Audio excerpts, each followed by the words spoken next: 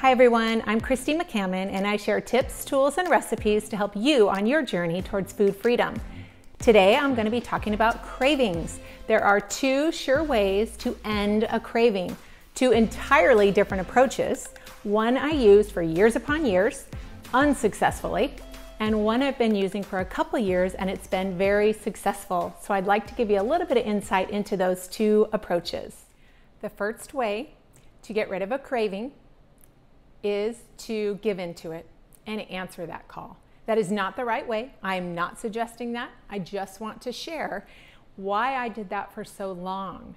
I spent years upon years having cravings and fighting them and just literally white knuckling my day and gritting my teeth to get through just one day without eating off plan or one day without binging or overeating. And it would take literally white knuckling. And there would be times where I was so exhausted from fighting that craving that I needed it to end. So I would just give in to that craving. I would just eat whatever it was that was calling out to me. Some people call that the indulger, the saboteur. I call it the enemy because I know that it is the enemy. It is definitely something that doesn't want me to live out God's plan for my life. It is something that wants me in bondage to food. So I would answer that and eat. That's not the right way. I can assure you that it is not a permanent way. And because I've experienced this, I will actually go as far to call it the cowardly way. And I did things the cowardly way for so long because I was afraid to feel the feelings. I thought things were going to be too big and too ugly to face without the food. I was wrong. They are big, they are ugly, but you can get through it. So I spent years fighting those battles and just laying down and losing the battle and giving into food, letting food be in charge, being a slave to food, because it felt easier than dealing with issues of my past or dealing with emotions that just felt way too big. So that was not the right way to do it. However, it does end the craving, and there are times that I just ate to end the craving because it was too hard to deal with. The second way to stop a craving is to fight it continually, regularly, consistently, with a plan, and it becomes less and less and less, and then it's rarely a fight, maybe just a mini battle every now and then, but it no longer becomes a war. When I first started Bright Line Eating 2.5 years ago, I had the plan. I knew what I was to do. No sugar, no flour, 3 meals a day and measured portions. That was it. I had a lot more tools in the toolbox. Of course, praying, fighting temptation, quoting scripture, walking away, meditating, deep breaths, reaching out to people, posting in the online community. I had a lot of tools, of course. But the first 30 to 60 days, I cried. And it was just so much to handle because I was not fighting the cravings. I wasn't stopping the cravings. I simply was working through them. I couldn't just go around them anymore, and I couldn't just lay down on the battlefield. I decided that it was time to be courageous and fight. It was the place in my life where I had nowhere else to turn and I had to fight through them. I literally cried a lot the first 30 to 60 days. And whenever a temptation came up or I saw someone eating something that I wanted, that I was a friend of or had been for years upon years, I just had to work through those. And rather than stuffing the feelings, I felt them. And guess what they did? They rose up and came out through my eyes. And it was tears upon tears. And I remember thinking, gosh, this would be so much easier just to eat. But I absolutely knew beyond a shadow of a doubt that I knew my answer. I knew the answer. And I simply had to work through those feelings and cry and process. It was not easy to process. Odd things came up, weird things that I hadn't thought about in years because I had stuffed them so far down. So after that 30 to 60 days, it was lovely because I had worked through so many emotions that needed to be worked through, and I was no longer stuffing feelings. So I had really started training my brain tremendously. And so I didn't have white knuckle days very often. Yes, there were moments, of course, but I had tools in my toolbox that I could easily grab and go and flee from that situation. And then the craving stops at that point. So working through them is very, very hard, but it has to be done in order to move on and live your life courageously without this food addiction and food obsession.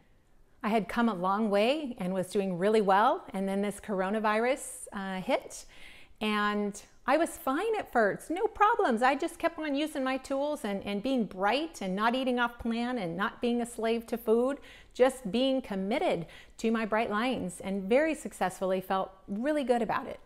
Then a couple weeks in, and just some challenges with business and finances, and quarantined with my family and my 5 kids, and just thinking through summer plans. And yes, we were grateful for what we had. Yes, we were thankful. Yes, we came up with awesome things to do, but there was so many unknowns and uncertainties, and for me, confusion. I didn't understand, shutting the whole country down. Is everybody getting sick? Is everybody really dying? There was just so many questions that my brain couldn't file away logically. And I tend to be very logical. And so I was just kind of struggling with processing all that information. And as you know, you look at the news and one day you hear something and the next day it's something entirely different. So it was a lot for my brain to process. And so I found myself some days white knuckling. I found myself again to a place where I'm gritting my teeth and white knuckling and just praying to get through the end of the day without eating off plan. One afternoon, I found myself in the pantry with a cookie in my mouth. And I paused and I realized that the indulger, the enemy, the saboteur stepped in and said, "This is all too big. Just have this craving, this treat. Just have it and relax." That's exactly what the enemy wants, the indulger wants, to just step in and save the day, lose the battle, and create a bigger war. And I knew that at that point I had to pull in some new tools, because everything was just getting too big and too scary and just too unknown, really. Not necessarily even scary, just unknown and uncertainty. That next day, I immediately talked to my mastermind group. I told them about my big, scary feelings of uncertainty. I shared that. I wrote that in a group. I talked to my buddy, talked to my husband, and I got it out in the open. I exposed those feelings. I shared them. I shined a light on them so I could see them, and they were no longer hidden deep, no longer talking to me privately. So I could announce that. I had a meeting with my family and I told my kids, I'm having a hard time and I'm tempted to sneak food, but this is what's in the house, and I commit that I'm not going to do that. So I pulled in my reinforcements, my accountability, a whole nother layer that I don't always have to use, but I knew I had to do that because there was still going to be uncertainty for quite a while. So I began to let myself cry again, let myself feel those big feelings again. I didn't have to do that for a while. It kind of felt like everything was mostly under control. And so I let myself cry. I let myself have a day where I would be sad and frustrated, and took the time to do that. And that helped me process my feelings and allow me to work through those cravings, through those voices, through those temptations. I could not go around them, and I could not let them knock me over on the battlefield and lay down and take that. I had to keep up being courageous and fighting through them and continue through this battle. The more battles that we lose, and when we give into those cravings, the war is bigger and bigger and bigger. And the battle for my mind and my body was so big between, I wanted so bad to not just lose weight, but to get this mental food addiction under control. That's what I wanted. The weight loss is secondary. And it was a battle between getting it under control and the battle between truly, truly feeling like a slave to food and complete bondage. So this was just another place to strengthen my reinforcements, strengthen my will, strengthen my courage, and fight. My encouragement to you is, if you are first starting bright line eating, if you are resuming, if you are simply having a hard time working through something, I'm going to encourage you to cry as much as you can. Maybe that sounds weird, I don't know, but I do know from my own experience working through those feelings, letting ourselves cry or be angry or be sad or be confused is very, very, very helpful in working through those. So cry as much as you can, sleep as much as you can. If you can go to bed earlier, get up a little later, whatever it is. If you can sneak a little nap in the afternoon, pray as much as you can as well.